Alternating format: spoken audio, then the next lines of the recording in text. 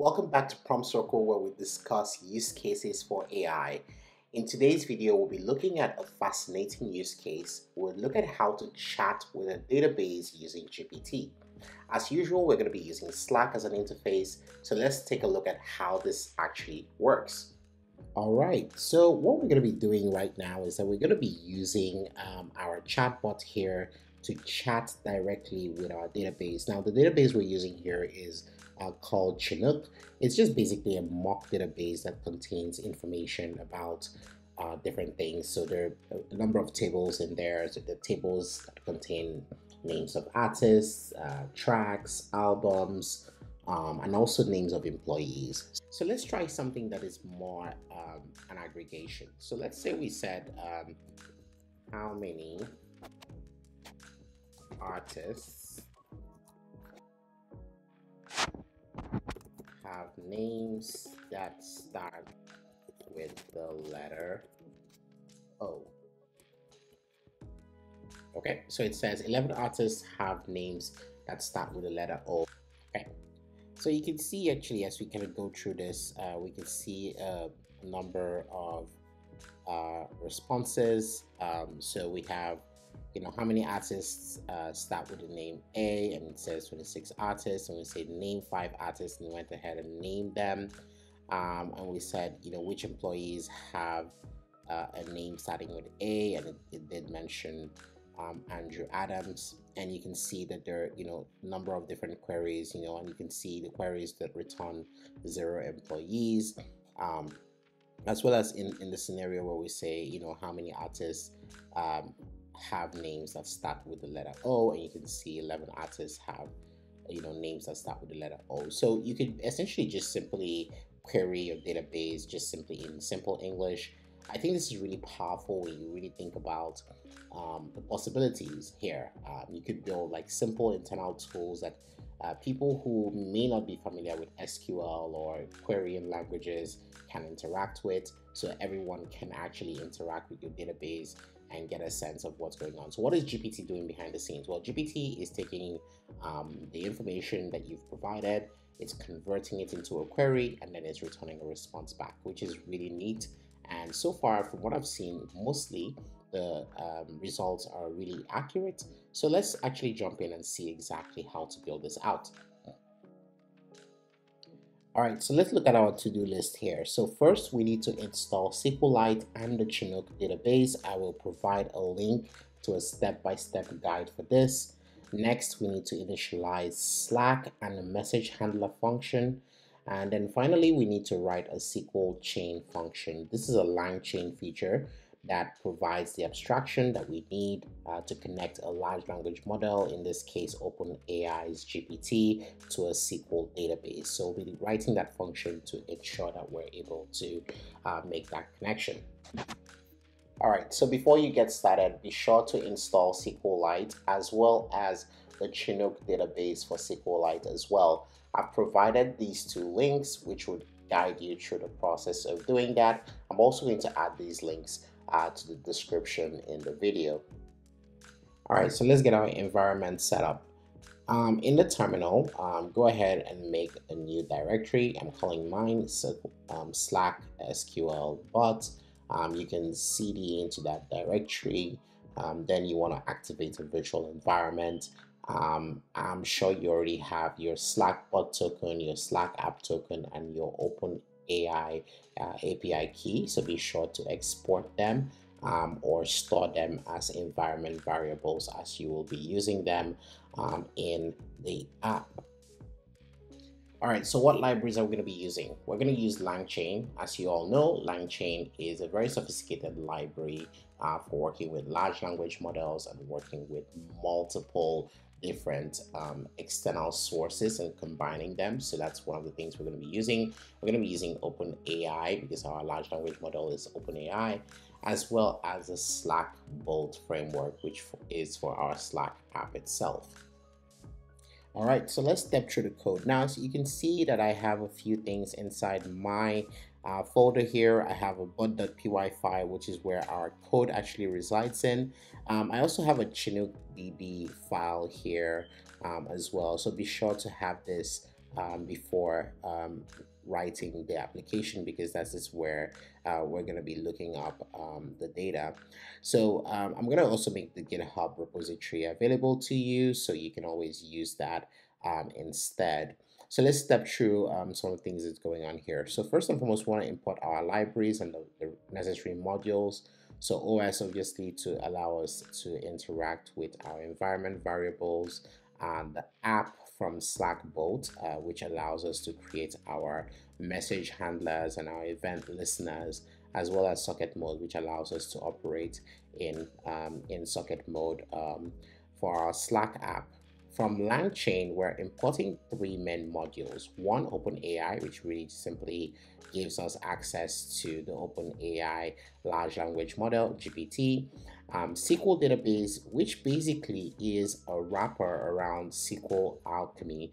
SQL Alchemy is an ORM, so that's an object relational mapper, which gives, which essentially allows you to write SQL commands or SQL queries, sorry, in Python code, because essentially what's going to be happening is that when we issue a request, the large language model is going to translate that request into Python code that allows us to interact with the database. So this wrapper is essentially what it's going to be using to do that.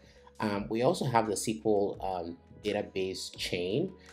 This chain is what's responsible for converting the information into a SQL query, and interacting with the SQL database directly and returning the response that we need. So you're going to see exactly how this works. So first and foremost, we want to connect to our database. So in this case, we're connecting our SQL database, Alchemy, our ORM wrapper. We're connecting it to our Chinook database, which is in the roots of our folder here. We're initializing OpenAI, so I'm setting the temperature to 0. We always do this just to make sure that it reduces hallucination. And then we are creating a database chain. So using our SQL database chain, we're using the large language model. We're using the from LLM function here, or method, sorry, which contains the large language model, the base language model we're using, in this case OpenAI, the database, which is the SQL database that we're using, as well as whatever prompt is coming across as well. We're setting so in this method, we're going to pass the large language model here. We're going to pass the database, which we initialized earlier on. We're going to also kind of set verbose to true. This allows us to see, the steps that the large language model is going through in trying to resolve problems, which we'll see very, very shortly when we run our queries. And then top underscore k equals to 3 means that we're just simply adding a limit in the number of records we want it to return when it makes queries. So this is just so that it doesn't return way too much and fills up your token count. So this is just kind of having some control around that.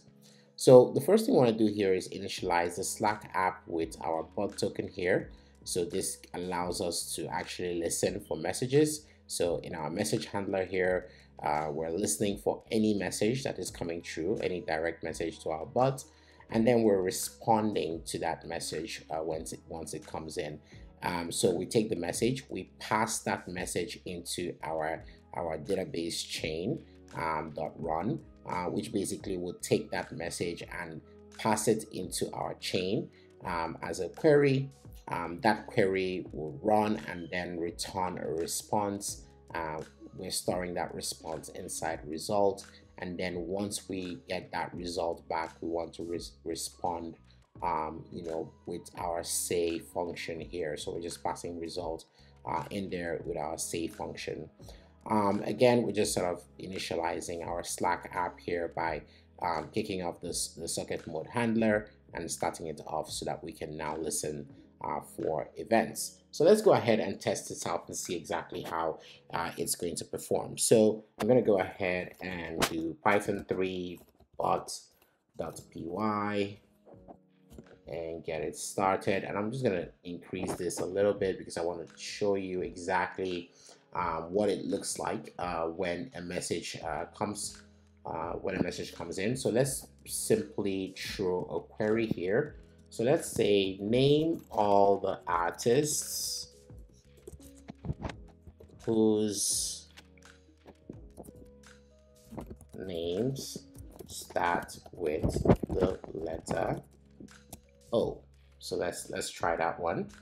So name all the artists whose names start with the letter O. So when we do this and go into our app, you would notice that the large language model converts that query into the large language model translates what we've said into a query. So you see select name from artist, where name like O, and then the limit is set to 3 because what I said earlier on about having the top underscore K set to 3. So that's why it's passing that limit. If I remove that limit, then it's going to, it wouldn't have any limit set up. And as you can see, our result here is coming back with the 3 artist names that start with O.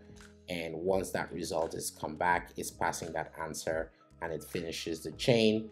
And now it gives us the actual result when we check inside Slack. So that's essentially what's happening here.